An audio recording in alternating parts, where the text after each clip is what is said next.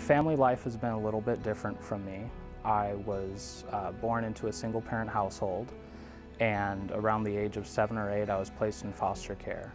The steps of adulthood have been entirely up to me financially and all the other components of undertaking that. Since college was entirely in my hands, it was quite a financial burden for me, and I didn't know where else to turn to besides a community college, and it's been the best decision I've made.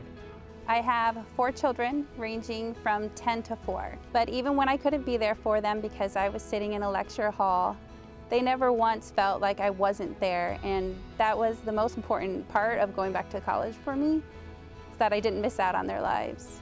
I was born and raised in Madera. I'm from a Hispanic family. I'm actually the oldest sibling, and I'm the first to go to college, so I try to be a role model for my younger siblings.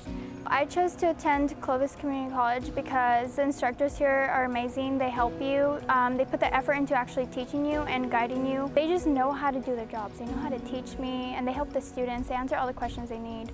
So many students struggle with what classes do I register for to get out in the amount of time. Will my transfer recognize the units that I've taken? Have I done the right thing in my education? And Tasha has gone above and beyond as a counselor, and I'm sure every honor student gives her much more praise than the average counselor does.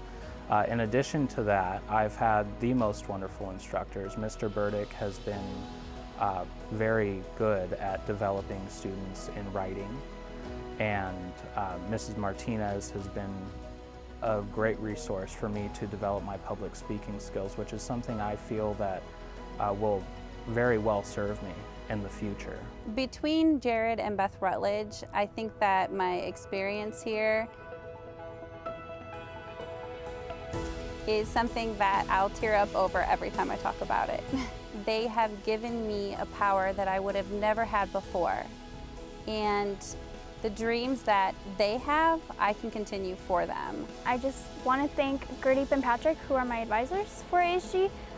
They're really positive, and they've helped me shape myself here on this campus. All my communication instructors, especially Erin Heasley, she's one of my favorite instructors, and currently my 2 instructors, Stephanie Briones and Anna Martinez. I want to go into maybe journalism and recreation administration to further my skills in being an activities director. My career goal is to graduate with a degree in business administration and specialize in human resource.